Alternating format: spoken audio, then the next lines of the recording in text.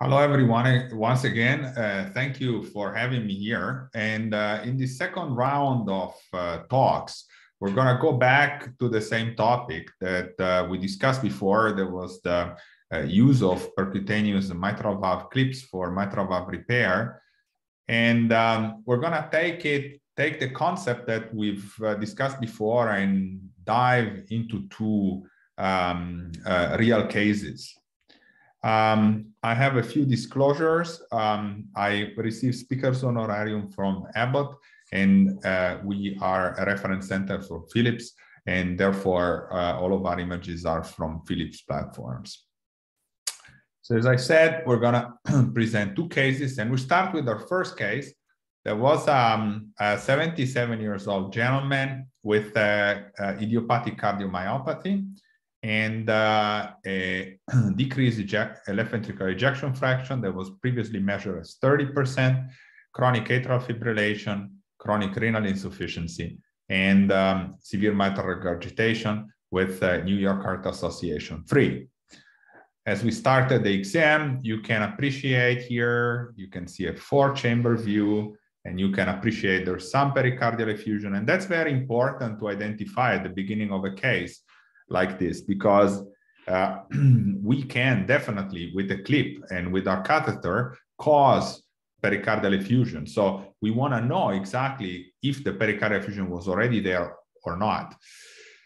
And you can look at this mitral valve. We have a big heart, big ventricles, both right and left are dilated. And this mitral valve, you can tell right away that it struggles to close because the leaflets are just pulled down, tethered from the dilated left ventricle. And if we go further in our examination, this is a mitral commissural view.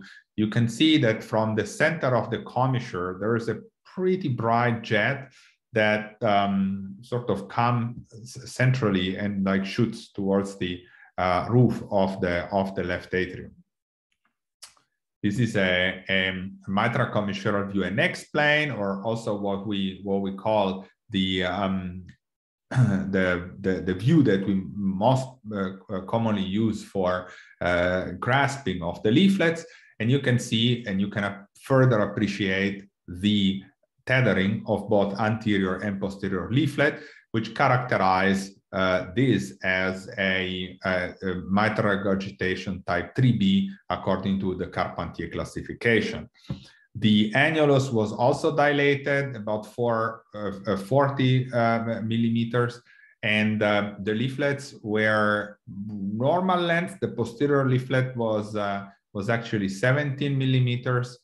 And these actually are characteristics that were going to be taken into consideration for to predict how difficult it's going to be to clip this valve. We look at 3D, we love it, unfast view, and we confirm the mechanism of mitral regurgitation. You can see that there's a big gap in the center of the valve with a centrally directed jet with the pretty bright but a very central jet. And if we go back to what we discussed in the first talk, if we're looking at optimal morphology, challenging or unsuitable morphology, we have all of the characteristics of the optimal morphology. The regurgitation is in the center, there's no calcification, the annulus is big enough, the leaflet open without problems, the posterior leaflet is more than 11 millimeter, the tenting height in this case was about 1 centimeter.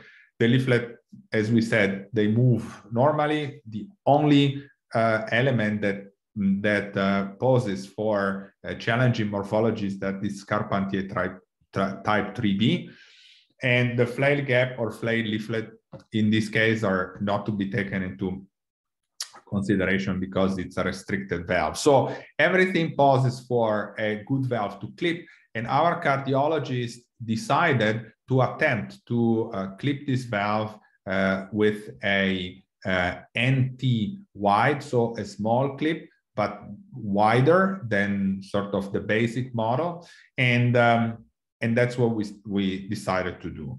So we start with puncture, and here we were quite satisfied with the position. The puncture, the indentation, you can see here on the left is superior in the fossa ovalis, and it's posterior. So that's exactly where we want it to be. And this, in this case, what happened is what unfortunately happened to me very often with our cardiologists who have no patients. I didn't get a chance to measure the distance from the mitral valve that they were already through the interatrial septum. So once they were through the interatrial septum, the catheter was passed through, and you can see the catheter on the right, and here is the delivery catheter. On the left, you see that the delivery catheter, the dilator from the delivery catheter is already in the left atrium, and now the delivery catheter is just making its way through the interatrial septum. So this is one of the most dangerous steps of this procedure, because here is where the cardiologists, they are trying to push this delivery catheter into the atrium. They have very little control, and we need to focus not on the interatrial septum, but we need to focus on the interatrial septum and on the tip of this dilator, because if they push too hard and too fast, what we can do is with the dilator, we can actually injure the left atrial wall. On the right, the catheter is being passed through the septum, and we're sort of happy with the position, and we advance our clip. You can see the clip comes in, and now the clip, we need to be able to follow and see the clip all the time. And in this case, you can see that the clip is like hitting the wall of the left atrium here on the left here. Yeah, you can see the tip is hitting the leaflet. We need to tell the cardiologist, say, guys, be careful. And now they started bending the clip down, and now the clip is coming above the mitral valve. So the clip is in position. We want to try to position the clip, because this is a central jet right in the middle of P2 and A2.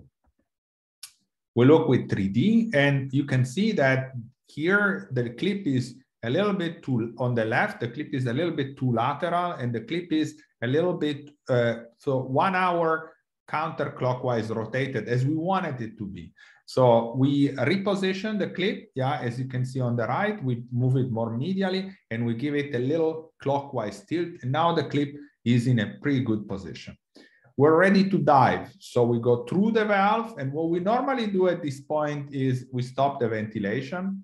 And as I was telling before, we use this Emil concept. So if we want to be more lateral, we give less PEEP. If we want to be more medial, we give more PEEP.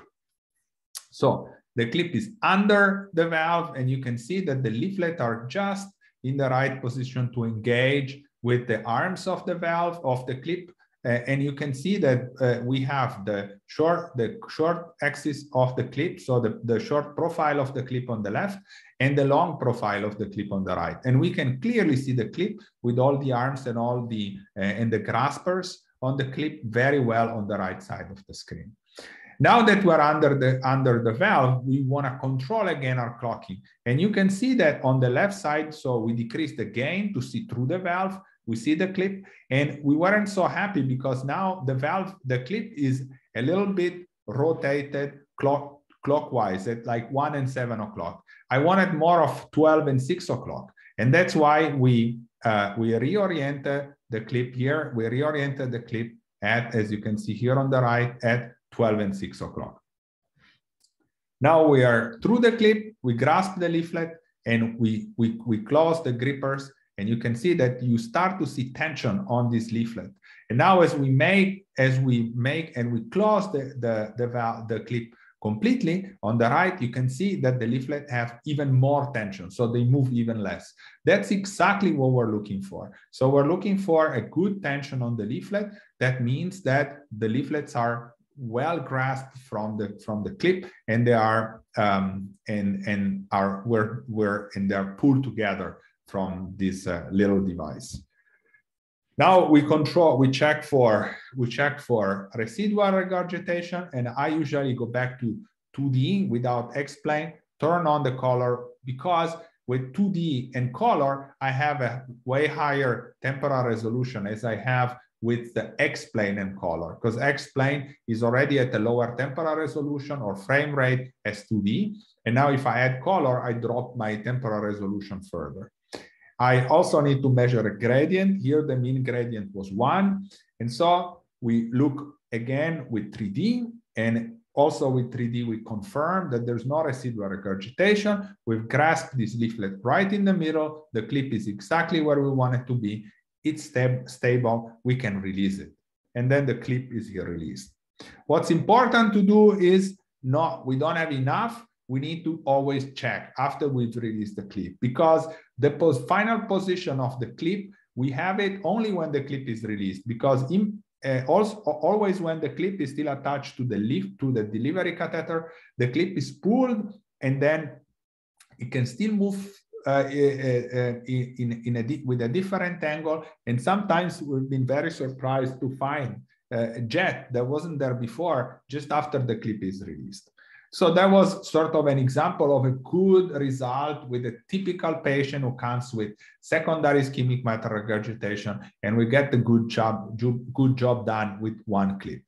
Our second case is a little bit more complex. Although this patient was not as sick as the first patient, we have now a 76-year-old female with New York Heart Association 2. She has dyspnea at exertion and a normal ejection fraction and minimal comorbidities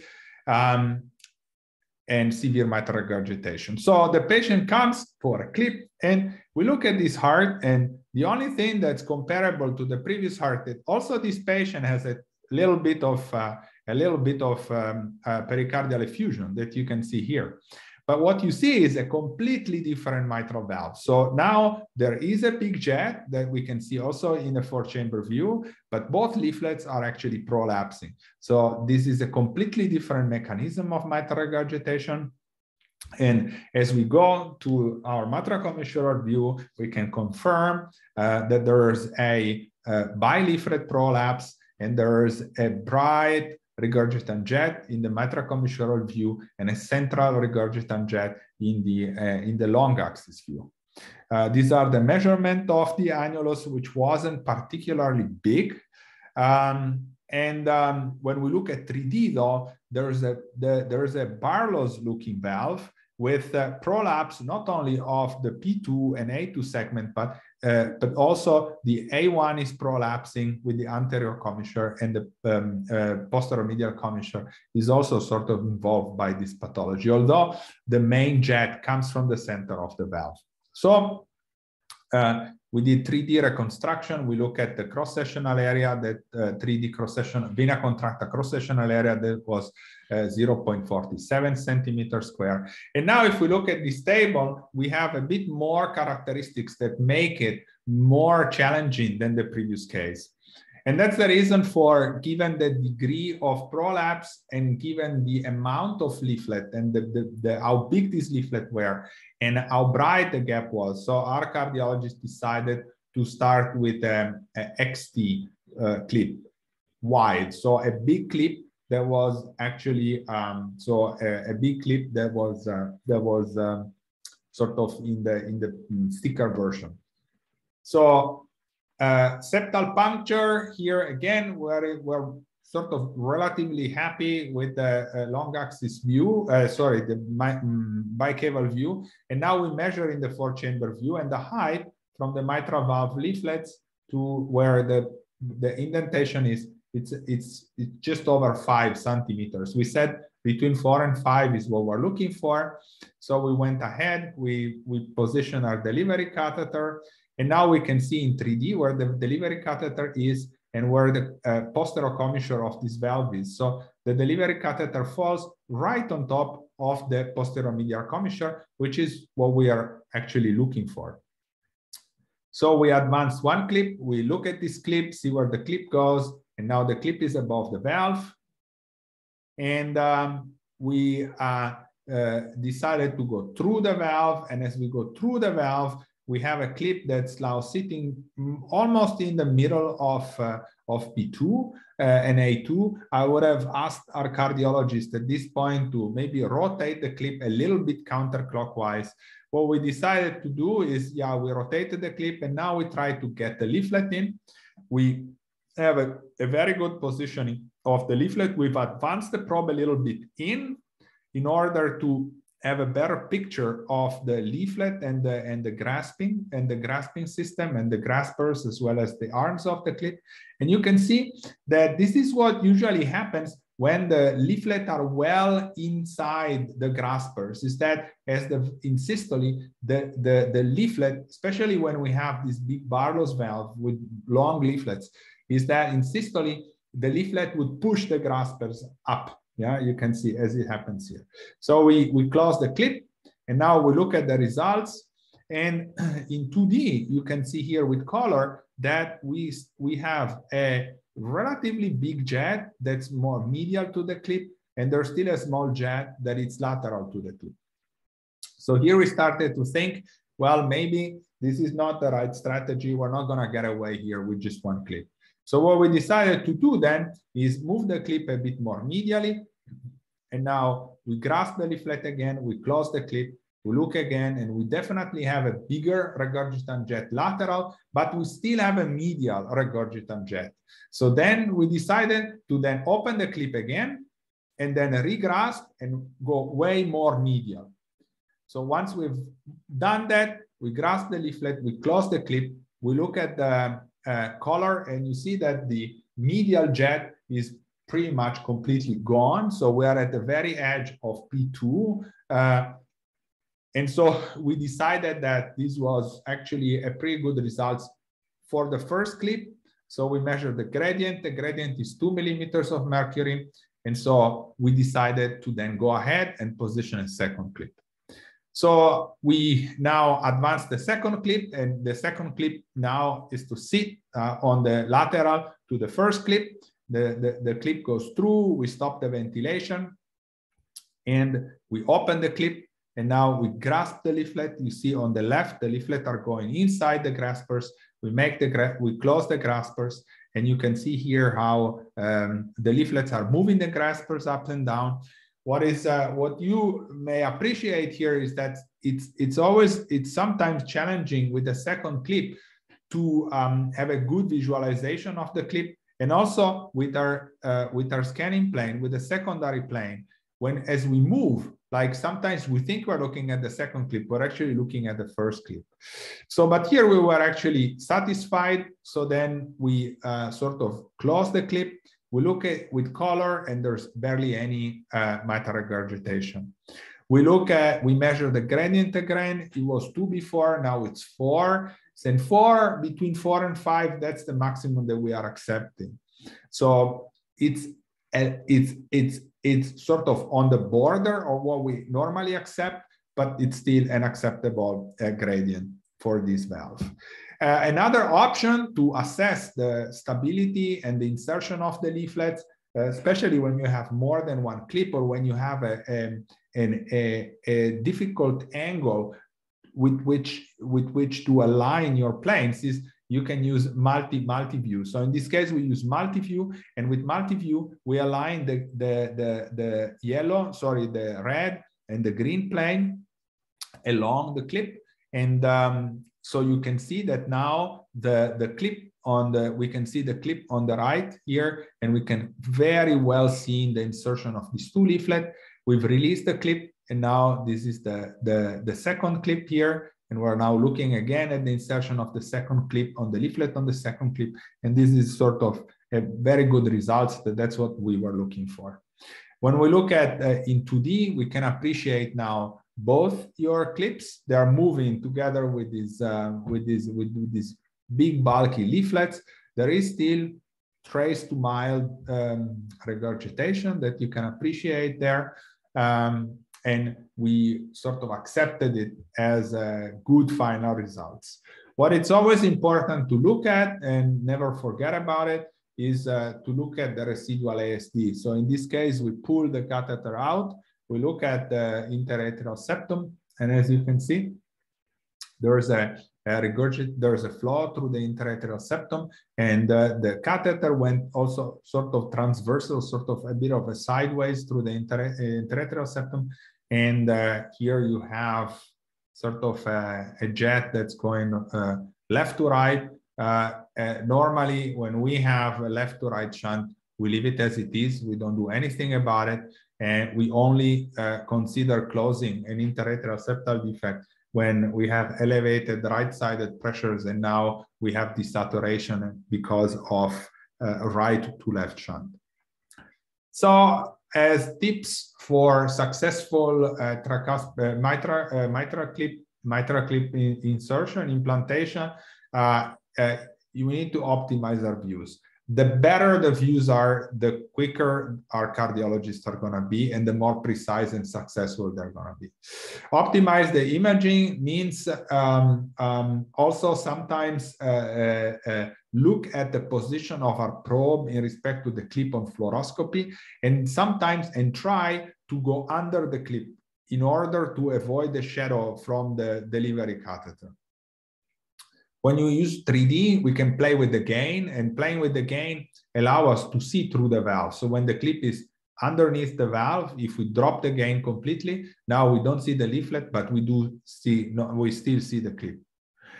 And then finally, for those of us who have this option, multi-view is also another modality to assess the insertion of the leaflets on the clip. And we do that we take a 3D block of the mitral valve, and then we play with our angle, with our panel, with our planes, and we align it to the clip, and we can see very well the insertion of the leaflets in the clip. Our cardiologists don't like it very much because, as you can appreciate, as you use multi-view, the resolution of your 2D images on multi-view is not as good as the resolution of your 2D images using 2D or X-plane. Thank you very much for listening. This is my email. You can always email me, come visit us anytime, and connect with us for our upcoming perioperative TE masterclass that's coming next June. There's going to be lots of transcatheter procedure broadcasted live from ROR, and you'll have the opportunity to interact with us and the guest speakers. They're coming from all over the world. Thanks again, and I hope to see you next year in person. Bye-bye.